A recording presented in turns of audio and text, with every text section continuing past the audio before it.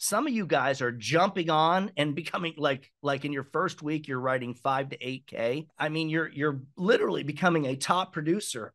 And when I say top producer, I mean a top 10% earner right from the start. It's like that's the direction you're going right from the start. So the cool thing about our platform is if you have the work ethic, a lot of you guys can do that right from the start. Others, it may take a couple months, but it gives you the ability to get there. And that's what we're seeing. Let's get into it. It's as simple as this. Your typical earner, your typical worker here in the United States basically works for someone. I mean, that's we know that. That's really how it is. You guys are in a position to be top earners because you do work for yourself and you have the flexibility. If you want to put in a 15-hour day, we can make that happen. There are ways to make that happen. Absolutely. Imagine that. Imagine someone who is maybe a little ADHD, a little like me in some ways, and you're up more and you don't mind putting in the work. If you really wanted to put in 15 hours a day on our system, you could do that. So just keep that in mind. I'm putting that out there because what happens is this. Remember, your average earner here in the United States is going to end up retiring on a fixed income. And when I say fixed income, that's not what I meant. I mean, barely getting by. I mean, living month to month. And in many cases, most of the people that retire in the United States do not retire living the type of retirement that they want, maybe not living in the type of house that they want. The cool thing about our business, when you become a top earner and you stick with with what you're doing, top earners do retire in comfort. I mean, that's what I look at. You know, when I retire, I don't want to be struggling. I don't want to have to survive check to check.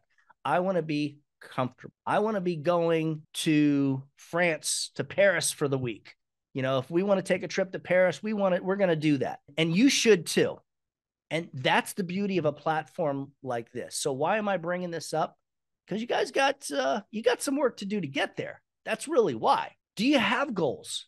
Have you sat down and said, this is what my goal for the next 12 months is? If not, you should do that. This is my 5-year goal. This is where I want to be financially over the next 5 years. If you haven't actually sat down and thought about that and put it on pen and paper, I'm going to suggest that you do that. Keep in mind, guys, the average household income is a little over $70,000, and that's with 2 earners. Your typical dental hygienist, I like to use this as an example. I know some of you guys have been with us for a while. You've seen this a bunch of times, right?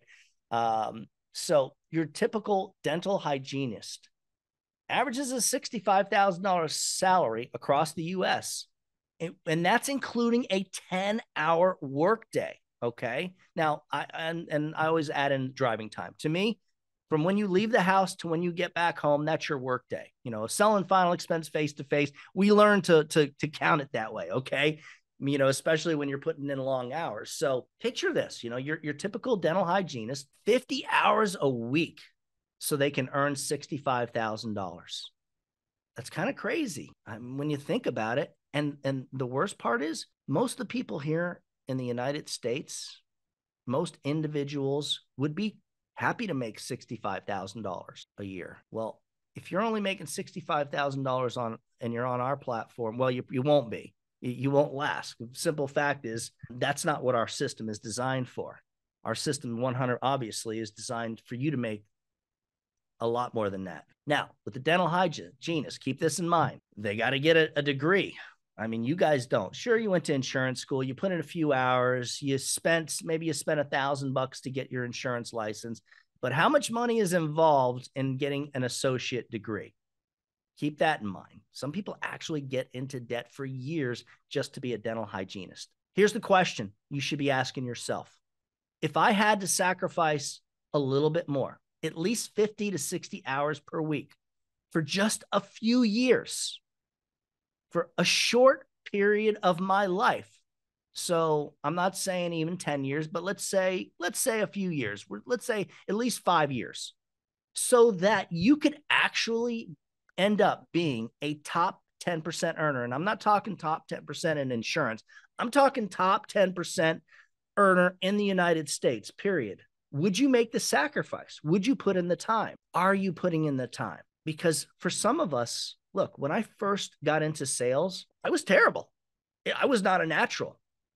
I was really, really bad when I first, the first real sales gig that I had was selling stamped concrete driveways, pool decks, and doing other remodeling stuff, screen enclosures to remodeling kitchens, right? That's what I sold. When I first started doing that, I wasn't making, believe me, I was not making $65,000. And the cool thing about our platform is you don't have to go through all that stuff. Here's the funny thing. When I first got into sales, I lived in Broward County. I had to run appointments on any given day. I might have a lead in South Miami and another lead up in Northwest Palm Beach. So that would literally be hours of driving just to get to my appointments. The beautiful thing about this platform, guys, is it's right here for you. All you got to do is make the sacrifice and put in the time and make the dials. Something to consider, guys. Right. We all want to be successful, I think, to a certain degree. And we all view success differently, right? We all do that. I'm talking about financial success here. So let's just narrow it right down. You got to do things different than what your next door neighbor's doing. You got to do things different than what you used to do when you worked for the man, so to speak. Step outside your norm. For you, that may mean having to be a little pushier than you're used to be on the phone. For some of you, it may mean working a little bit harder, putting in more time. But step outside what you're used to. That's how it's going to happen. Taking chances. Some of you guys never spent money on advertising, on leads. Some of you, I was speaking with an agent a couple of weeks ago. The guy's like, yeah, I spent a lot of money on advertising, about $200-300 a week. I laughed. And he's like, yeah. And he's like, and he was telling me, he makes about 50,000-60,000 a year. I asked him, I drew it out of him. And I said to him, and this is the crazy part. This is how people think. How much money do you want to make? He said at least $150,000 a year. And I said, well, how much money are you willing to spend each week to make that type of a profit? Now that's overall profit, after the cost of leads and advertising. He said, oh, about $300. I'm like, but that's what you're doing now. He actually thought there's going to be some magic thing out there where he can spend $300 a week to make $150,000 a year with insurance. And I had to explain to him that's not how it works. And he obviously wasn't a fit for what we were doing. So you got to push yourself, guys.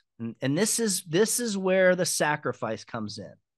With our business, you've heard me say it, guys. You put in the sacrifice, you give up a few things for a few years of your life. And at some point, one day, you will never have to sacrifice anything ever again. That's our industry, and that's our platform too. Guys, sometimes we got to recommit to our business, especially when you have a rough month. You kind of got to shake it off and recommit. And that is very important. I've seen agents that would get a little burnt out, a little tired. They're taking time off, and the next thing you know, they're taking more time off. And instead of recommitting, they're trying to figure out a different way to go. And of course, what generally a lot of times happens is, well, in most cases, the different way doesn't work out. Recommit to your business if you have to, and of course to your family, because that's what this is about for a lot of you guys. You're doing this so that you can support your family, so you can change your lives and their lives. And that's what I like to see. When, I'll give you an example. When Chris T told me a few months ago that he was taking his kids out of public school and putting them into a private school because he can afford that now, it was exciting to hear. I mean, that's kind of huge for a lot of us. That's really huge. And that's what's happening with some of you guys. You're getting to a point to where, now this is what scares me. I've seen this happen with a couple of agents, a couple of you guys. I might be in this zone. Maybe you need to decide if it's you. You get a little fat, you make a little money more than what you're used to. And the next thing you know, you're taking a little time off. If you want to keep doing what you've done in the past, that's up to you. You know, what did Einstein say the definition of insanity is? You know, doing the same thing over and over, expecting a different results. Guys, it doesn't work that way. This platform, if you put in the time, if you recommit, don't get a little fat in the wallet and then back off a little bit because you don't have to do the work. Push yourself a little bit. Ask yourself, do I want more? Am I okay with what I have? Me? It's never enough. That's just me, though. It's never enough. I'm never happy. I'm never satisfied. My wife, she's the same. She reaches her goals. I remember years ago, we talked about having a big, beautiful new home. We got it. We paid it. It's all paid off. And we don't even have a mortgage anymore. And now she's already talking about another home. I'm like, come on, baby. Baby, we got the home. What are you talking about? It's never enough. That's the sign of a real producer right there. I'm going to get yelled at here in a little while. So after we hang up the call, average agents versus the producers. Guys, look, the average insurance agents, you think you're taking orders. You kind of treat it like a customer service representative. That's not how this business is. You have to work on yourself. You have to become a closer. A producer enjoys overcoming objections. When the client says, I gotta think about it, it's go time, baby. It's, oh, really? Oh, that's good that you got to think about it. Now, let me give you something to think about it. You want to play? Let's go. A producer practices their profession, works to better themselves constantly. So, and that's the other thing. Everybody, whether you're already a top producer or not, should be constantly trying to do something to work on themselves.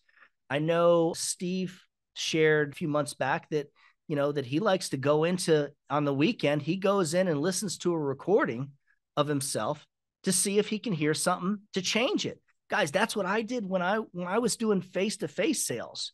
I had to do that every now and then. And, you know, and you guys have heard the story where I went a couple of years without recording myself. And one day I went out in the field. I had this crazy, like 15-hour day set up, bunch of appointments in like 4 different cities, a lot of driving. And I went to the first appointment. I recorded myself. And when I came out, I heard myself doing a bunch of things that I didn't like. I changed it on the way to the next appointment, and I conscientiously worked on those things and had one of the best days I had in about a year. So, guys, work on yourself. Do what you have to do. Listen to your recordings. Use energy, charisma. Use your vocal tonality. Now, some of you guys are new. Good example, Ricky, Dylan. You guys are new with this. You got the book. The book talks about it. You have to work on this. When do I get excited? When do I want to just be mellow and talk to the client and bring it down a notch? How do I react when they tell me a funeral story? Am I reacting with empathy? Is my voice tonality sending them the message of, hey, this person is empathetic. This person can relate. Are you using your tonality throughout your presentation? If not, work on it. If you are, work harder on it. If you're working on it, keep working on it. It's a constant. It's a constant. This is what the professional closer does. They work on themselves and they don't give up when the client gives an objection. Exactly like what Dylan and Ricky did in their first week. I love what you guys did. Man, the fact that you guys spent all that time fighting with these people, that helps you get through the learning curve. That puts you in such a better position this week than you were last week. You have no idea. Well, you will. You will. Like I said, implement those changes, and I suspect you're both gonna have pretty good weeks this week. Constantly work on yourself through studying the art of persuasion and influence. I mean, think about it, guys. This is what we do. What was it? We were at a magic show, right? And I'm watching this guy, and what he's doing the entire time is his illusion. He's a magician, basically an illusionist, right? All he did was everything possible to persuade me into believing what he was doing and influence my thinking on what he was doing. That's what he's done his whole life. And he shared, it's funny, part of his performance was he shared his story when he was a child, how he got into magic and everything. So I'm using that as an example because you guys are magicians. You guys are doing stuff that most people don't even realize they can do. Work on yourself and get better. Please, please do this for your family. Just do what you have to do to reach your goals. Okay, so let's talk about new agents on the platform. Guys, understand that at some point, you probably will need to be spending around $1,500 to $2,000 depending on your goal. So let's go back to the guy who's used to making $60,000 a year that I talked to a couple of weeks ago, but he's only going to spend $300. Well, no kidding, dude. You spend $300 a week on your leads, your advertising. That's nothing. That's just not enough. If you invest into your business like a professional, well, then you may actually become a successful professional. So here are some goals. You really want to get to the point where you've got at least 20 to 30 appointments daily. And for some of you guys, it may take a couple $1,000s to do that. We've got agents experimenting with more than that right now. I know that one of the agents is planning. He's on vacation right now, and he plans on coming back and spending around. He wants to see what he can do with the $2,500 budget consistently. He's going to really push for the max. He wants to step his game up big time. I love stuff like that. But really, as a new agent, 20 to 30 appointments daily, and which is going to equal 20 to 30 leads of people that didn't set the appointment. Now you got so many people to call, to speak with, that it's almost impossible to fail. It really is. Now, if you're new, your target, you really want to target the minimum, I would say, is like, there's no reason for a brand new agent to be making less than 50 dials a day. And yet we see that. So here's what I'll say. If you don't know how to figure out how many dials a day you're making, reach out to me. I'll tell you how to do it. No problem. But I see this. And the funny thing is, the agents that aren't making at least the bare minimum of 50 are the ones that are having all the trouble. It's always that way. They're the ones that have the excuses. They have the issues. They have it just doesn't work with our system. You got to put in the effort. I mean, honestly, I want you to think about this, guys. If I were to make 100 dials in a day of people that did not answer the phone, that's not even 2 hours of work. I'm not even on the phone for 2 hours. Really, 100 dials, I think I could do it in about an hour and a half. So if you're not willing to put in at least 50 dials, how vested into your business are you really? I mean, you're sending the message to me. I'm seeing everybody's dials. And look, guys, I've also seen, let me put this out there. I've also seen some really good agents that have been with us for a while go up and down. I've seen you guys have weeks to where it seems like more people answer the phone, so you're not making 75. And then other weeks, I've also noticed that it seems like, we get a little tired, and the next thing you know, you're not even making that 50 dials. Hey, we all go through this. You have to push yourself. Honestly, if you want to earn 6 figures, you need to leave the impression on yourself. I have to make at least 75 dials a day. And if you're on the phone for, let's say, a good long day, 8 to 10 hours, and you're able to do it without making 75 plus dials a day, God bless you.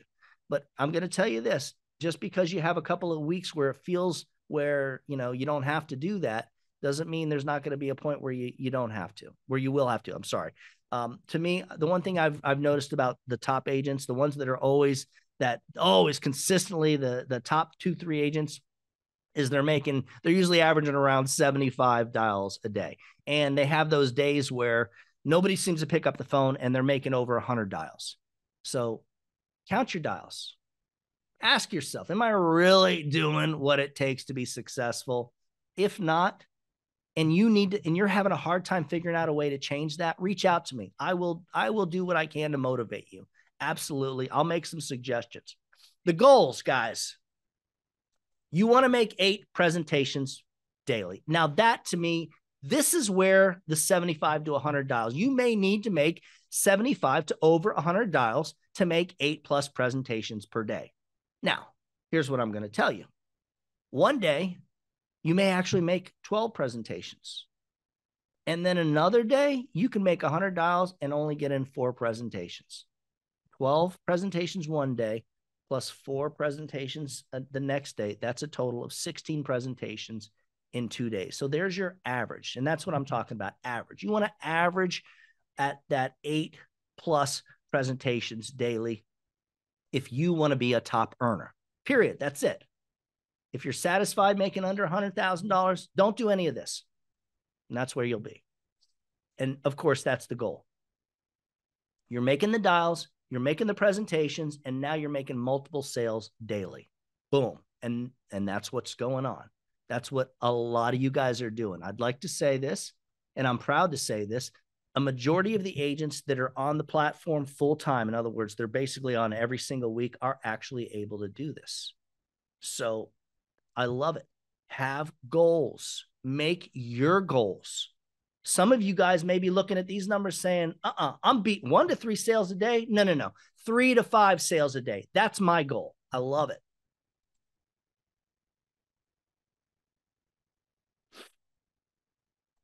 We know it's not going to come easily, right? Everybody wants the success to be handed it to them. I do. Give me that success. But it's not going to happen unless I put in the work. So I want you to think about it. Well, okay, so here I am. I want the success. I'm having a hard time focusing. There's something distracting. Something's going on. You may need to make changes. And here's one of the things I will say. This is one of the suggestions. If you're really having a hard time making the dials, break up your dials into 4 sessions. I am not leaving my office to drink my cup of tea or to take a cigarette break or to just shake it off and take a walk, whatever I have to do. I'm not going to do it unless I make at least 25 dials. So you break it into 4 dialing sessions. Hey, think about it. 4 dialing sessions.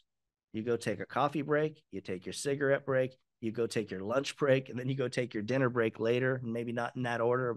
You figure out your way. Break it into 4 sessions. Count your dials. Did I make 25 dials? Did I make a couple of presentations per session? That's it. I mean, think about it. If you break it into 4 sessions and you make 2 presentations, let's say 2 to 3 presentations per session, you're putting in the time. You're making this work. Remember your why. Why am I doing this? Use images, just like it says in, what's the book called? The Secret. I read the book, and then I think a movie came out, and I think years ago, I think I saw the movie too. But stuff like that, just do stuff to motivate yourself. Images can really help. I'm surprised my wife doesn't have a picture in her office of a $10 million home or something crazy like that. You got to remember your why. You've got to have the pictures. And I know a bunch of you guys do. I know a bunch of you guys are looking at your family going, yep, there's my family photo. That's my why right there. This is why I have to do this. Now, this is hard for some of us guys. I know some of you guys got children in the house. You got to let them know, hey, when mommy's in the office working, or when daddy's in the office and that door is closed, you cannot disturb him. He is out of the office. And if he gets distracted, he's going to have to go and work outside. You got to let him know, please, this is work time. And I know that's tough when you have little kids. I'm not personally, but I understand. I get it. But you got to figure out a way to be able to stay focused and not distracted. Look, I bring up this taking care of yourself, eating healthy, sleep, exercise. Hey, for most of us, if you're like me, it's up and down, right? It's always up and down. And that's how it is for me. I fight the battle of exercise. I go into these things where I'm 3 months in and then 2-3 months out all the time. The better you take care of yourself, the easier it is to stay focused. It really is that simple. It really, really is. The more time and effort you put into yourself, into working on yourself physically, mentally, spiritually, the better off you are. The easier your success is going to come. Listen to your presentations, guys. Am I hearing what I want to hear? Do I sound the way I want to sound? Change it. Everybody needs to be listening to a presentation or so, just like what Steve suggested months ago. Do it. It works. It helps. And I'm not picking on anybody. This slide, guys, just so you know, I had this slide set. We've used this slide before. One of the common things for new agents to do is they start off and they say or a lot. So put that sticky note on your, if you know you're saying it, it shouldn't even be in your vocabulary. There is no reason for the word or to be in your vocabulary because it sends a really negative message to your prospects. It tells them you're not sure of yourself. That's what it does. And I know, well, you're thinking, well, Doug, I just started this 3 weeks ago. I'm not sure of myself. Okay. Figure out a way to remove it. Put that sticky note on your desk, on your screen that says, stop saying, and then trust me, you're going to sit there and talking to a client. You're going to go, and you're going to look at that note and go, I keep saying it. And you're going to stop doing it. Eventually you will stop. Catch yourself. It's all part of working on ourselves. This is important. Those of you who haven't started yet or who have recently started, you really need to be doing the pricing part, the close exactly as it is in the script. Now, I have a close and I shared it with, I know I shared it with Dylan and Ricky this week. I have the close that I used to use back, which is a little bit different than the one that we give you guys now. It's a little tighter. It's more scripted. It's more direct. And if I were to sell today, I would probably use it again. I've got a different close for you. If anybody would like, I'll send it to you. Just shoot me a text, shoot me an email. Hey, Doug, you got that different close? Yes, try it. It's not going to hurt, but it's tighter. It's the one where you're telling them, grab a pen and paper. I want you to write this down. Here's option number 1. Did you get that? Okay, great. Here's option number 2. Did you write that down too? Here's option number 3. Great. Okay, of the 3, which would you like your daughter, Jen, to get? And the way I word it's a little bit different than what we have, what you guys have. So if you want that, I will be happy to send it to you. It's a little different close. It's a little tighter. It's more comfortable for me. I know after working with our first few agents on this platform, we made a few changes to make it easier for you guys and more relatable for some of you guys. But like I said, I've got a different close. At the end of the day, why am I bringing that up? Because it's not a bad idea to try something different. You know, if you get in a slump, try something different. It's hard to get out of the slump. It could be a 3-day slump. It feels like it's going on forever. Change it up. Try something different. Reach out to me. Doug, I'm in a slump. What can I do? Dude, I'll give you some. Here, try this. But changing the close, making certain changes. Even if you've been doing this for a while, if you reach out to me and say, hey, Doug, my numbers aren't the way I want them to be. Would you mind listening to one of my recordings? I would be more than happy to, guys. If you've got a recording of a client that you're like, man, this was a weird call. Will you tell me what happened in the end? Give me the name of that client and the day you spoke with that person. I will be more than happy. I will be more than happy to check it out for you.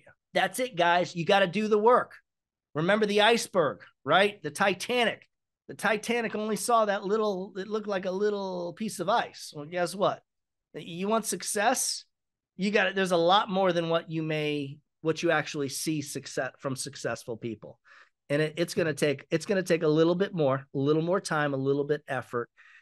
Anybody needs anything, please reach out to me. I know Brandon's got a busy week this week. He's usually pretty slammed.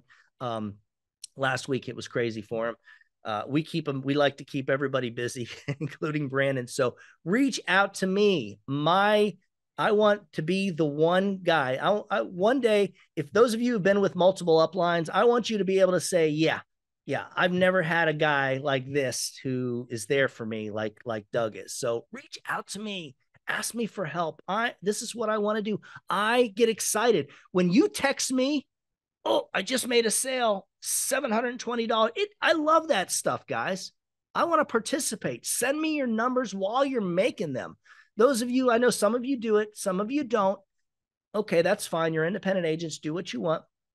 But please, I love it. I love it when you send me a text. Hey, I just got one. It's American Amicable, $63 a month. Man, I want to celebrate with you guys. I'm going to be also there for you when you have that bad day, when you have that bad week, you have that bad month. It happens. Believe it or not, it does. Guys, have a killer week. Please reach out to me if you need anything. Happy hunting.